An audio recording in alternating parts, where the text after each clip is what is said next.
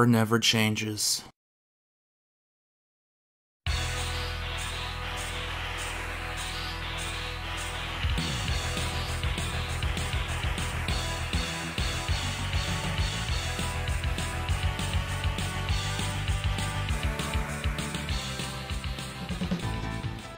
Fallout New Vegas is Interclay's first attempt at making a Fallout 3 game.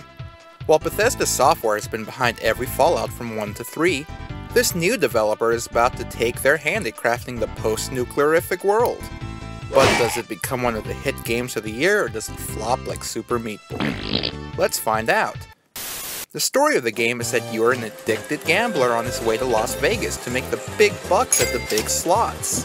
However, you end up spending all your money, become homeless, and your wife leaves you. Now with nothing left, you are close to suicide. Suddenly, the nuclear war starts with China and the whole world is nuked. Now that El Vegas is a pile of sand in the dirt, it is up to you to save the world single-handedly. The gameplay is beautiful.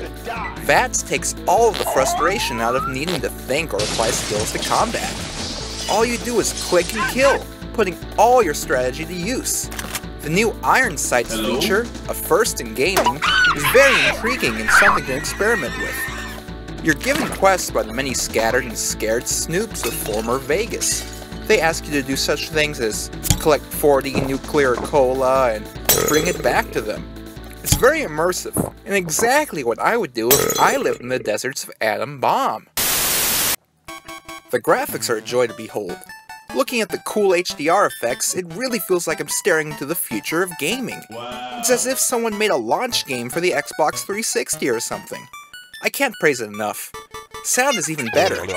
You'll get sucked up into each word of dialogue that the various creeps of Las Venturas has to offer. One time a guy asked me if I saw a muddy crab, and I said yes. The game is a vast improvement to last decade's Fallout 3. While Bethesda is the undisputed king of RPGs, Intersoft has a very likable appeal to them. The way that you can be getting a quest from one guy and then suddenly they start falling through the floor while trying to kill their dog, it's very full of personality. I also enjoy how, in order to keep the gamers comfortable with their new surroundings, they decided to make Land Vegas look exactly like DC. It's very soothing to forget I'm playing a new game. Overall, Fallout New Vegas is the best game in the whole Fallout series. It's a welcome departure from Bethesda's usual method of game, and I would be glad to see more games from this newcomer Interplay.